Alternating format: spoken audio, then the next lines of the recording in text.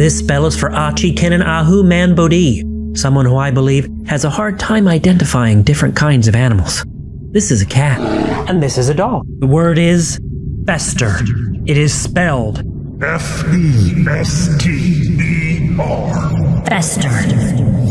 I suppose if the first Fester you ever encountered was Uncle Fester, Fester Adams, you might think the name was suitable for a sage and dashing gentleman from a fine upstanding family. You know, like Xavier or Xander, Spencer, Wilder. You might even think Fester was festive. After all, we gather together our festivities and have ourselves a festival. A Gab Fest or Crab Fest, Rocktober or Jazz Fest.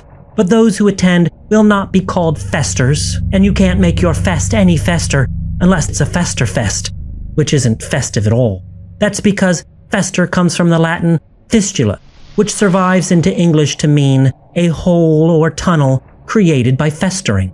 So fistula led to festering, and festering leads to fistulas, because to fester is to rot in a hole. One cut in your flesh, or your feelings, or your sofa in front of your phone, like the dark twin of a seed in the ground. To fester is to grow decay. All right. We won't name her Fester. But no, I mean, I think it's a great name. Oh, okay. That's what I was saying. So it'll be Fester or Dandelion. Dandelion. Give me your words. I spell them all.